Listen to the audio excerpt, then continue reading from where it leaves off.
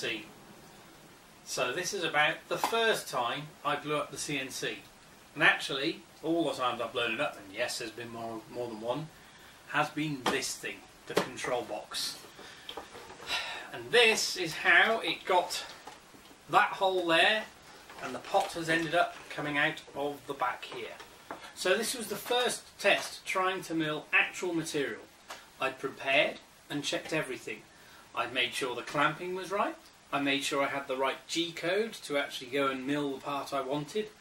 I'd made sure I had the wiring this box using the parallel port at that time. I'd positioned the spindle, and I have my G-code ready to launch. So all I needed to do was press the play button with everything ready in there, and of course get the spindle start turning.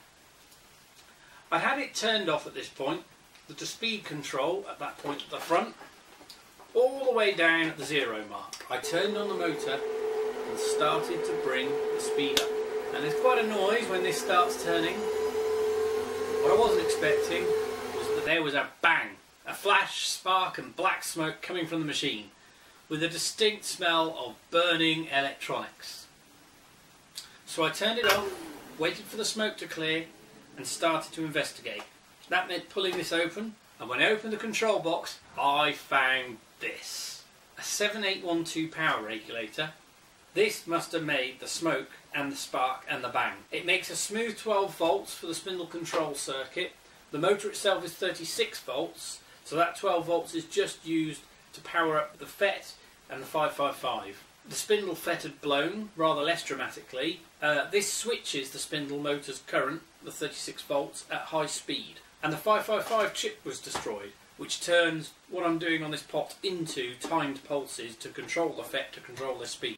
So I ordered some new parts, and I ordered more than one of each, so I had a stock ready for new problems, and then I began to investigate the root cause. I took photos of the board, started tracing it. I went online to find schematics. I converted the schematics, which were kind of sketched and hand-drawn, a little bit hard to read, to KiCad, so they were much clearer. And finding the schematics was far quicker than trying to retrace my own.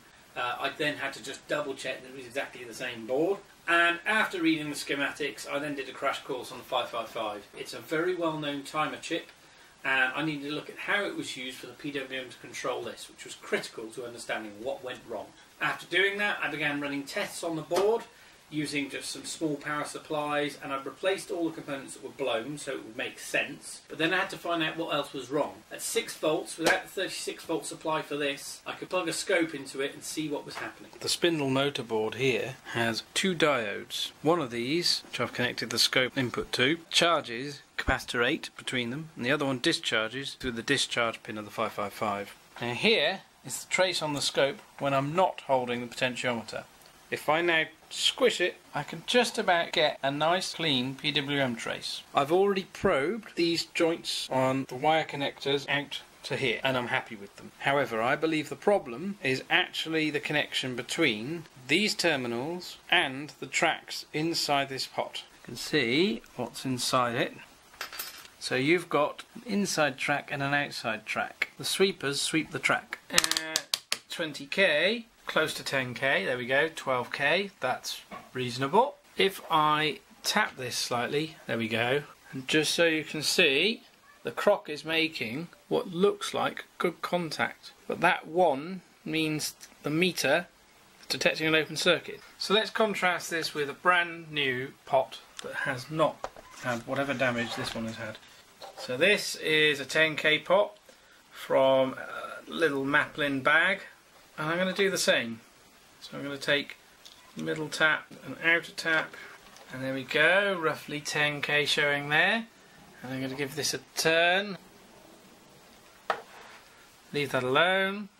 So we know this is the problem. I have another 10k pot, a nice stable one. However, it is larger than the hole for the original. A finer thread than this great big thing here. So now I've got to decide. Do I try to find a way to remount this hole? Do I make some external enclosure? Right, next thing I'm going to have to do then is solder this in. Going to suck the solder off of this thing and remove these 3 cables. Going to use the scope like I did last time, where you can get a nice clean PWM signal. If I'm happy with that, this is going back into the enclosure, and I'm going to try and fire up the whole CNC with a spindle motor again. Next one. Oh, beautiful. Here we go. And I've fed one cable through here. Doesn't matter which way round it goes, as long as the central tap on the connector goes to the central tap on the pot. I'm going to take a flux pen and just go over this a little bit.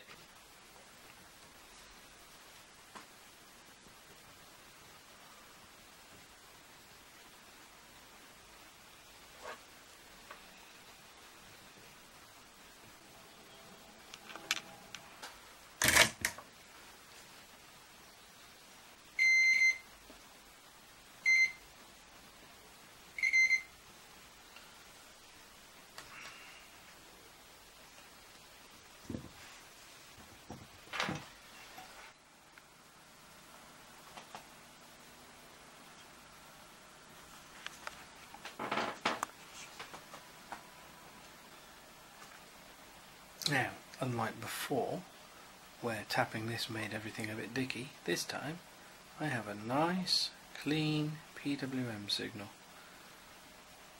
Look at that. And I can maybe take the time base down a bit so we can see it a bit clearer. Look at that. That is exactly what I wanted.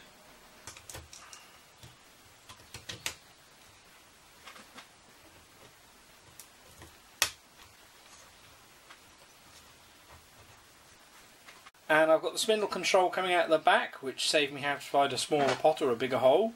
And I'm quite happy with the operation. So there's the spindle connected. And let's turn it on, moment of truth. Power it up. You can hear the fan coming on. And power up the spindle. There you go. You can hear the spindle. And if I vary the pot, spindle changes beautifully. Look at that. Beautifully controlled. Let's turn that off again.